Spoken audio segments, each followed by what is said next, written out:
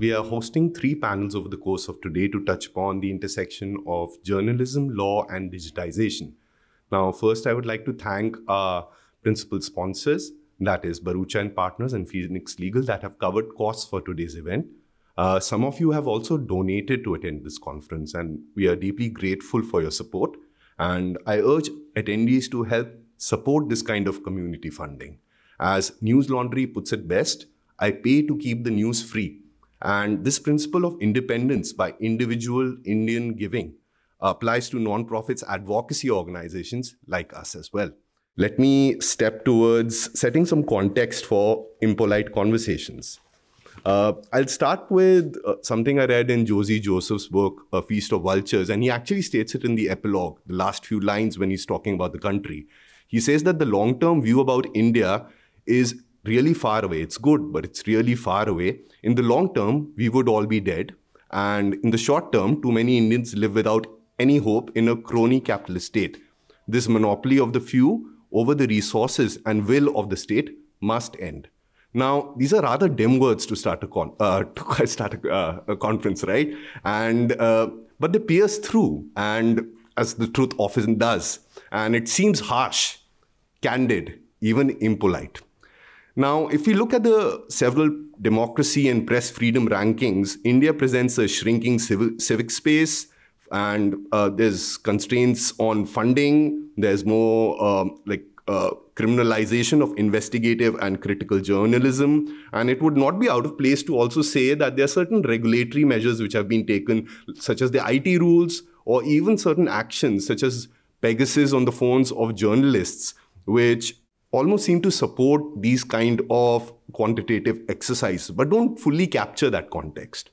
Now, to provide this kind of insight, we are drawing on the expertise of a panel format by which we are placing one senior lawyer with one distinguished journalist. And we are hoping to build it out over these 3 panel tracks that we have. It would not also be out of place to notice what's happening just in the last week. While Siddique Kapan has gotten bail after 705 days as an under trial, there's another case against him, I read. And some believe this offers hope. Some claim this offers only incomplete justice. I believe the reality is a little more complex, right? It goes beyond hope.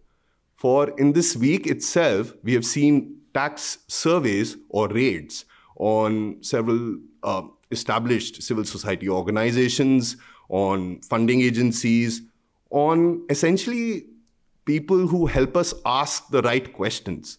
And I believe these mixed signals demonstrate, rather than hope, a fundamental belief by some people, by large constituencies of people, in constitutional rights.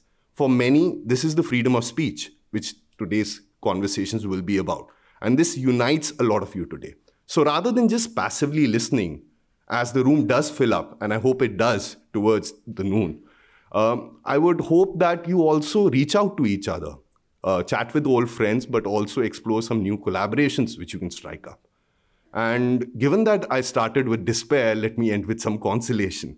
And this comes from the prologue to Vanita Kohli's classic, The India Media Business, which she's revised over the pandemic.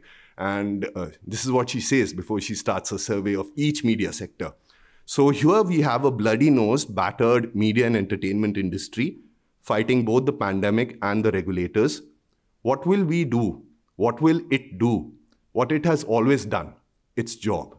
With these words, I'd like to start the first panel by inviting Tanmay, who's a litigation counsel at the Internet Freedom Foundation. And if you find any of the conversations you're engaging or if your thoughts, you can always tweet out today by using the hashtag #BeImpolite.